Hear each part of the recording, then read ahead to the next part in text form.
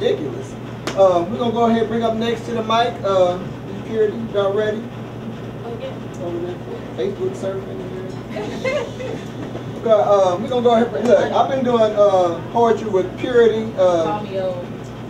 She don't like to tell her poetry age or whatever. She just told me that last week, so I'm not gonna tell y'all how far it actually goes or whatever. But you know, Purity been doing her thing. She's one of the leading ladies in poetry. You know, if there was a Mia X, it would be, you know. I mean, I'm just saying because your content, your content. You the forefront up and women. You know, up and women. You know, in my mind, you know, man, get up there before he take off on you.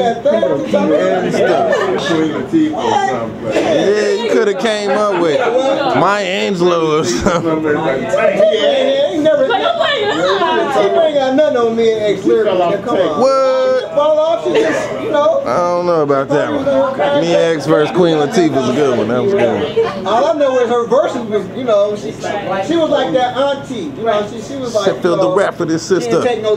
Fight 10 niggas. I'll take her as a compliment. I wasn't talking about you. I'm sorry. Okay. Dude, I didn't say. You wanted me to call you the what's the name? See what I'm saying? Spitfire. Michelle Obama marriage. Oh shit! See, there go that dark cloud. We gotta hold each other down. Hold each other down. Anyway, we're gonna bring up, you know what I'm saying, one of my favorite poets. You know, not just of women, but of men. Just period. She got, you know, you gotta do my signature piece. You already know. You already know. No, I know. Which one is that? The one we talking about, my girl. Even though, yeah. Oh, yeah. You know what we call you, Nicki Minaj, the female poet? Hell no. Right. Oh.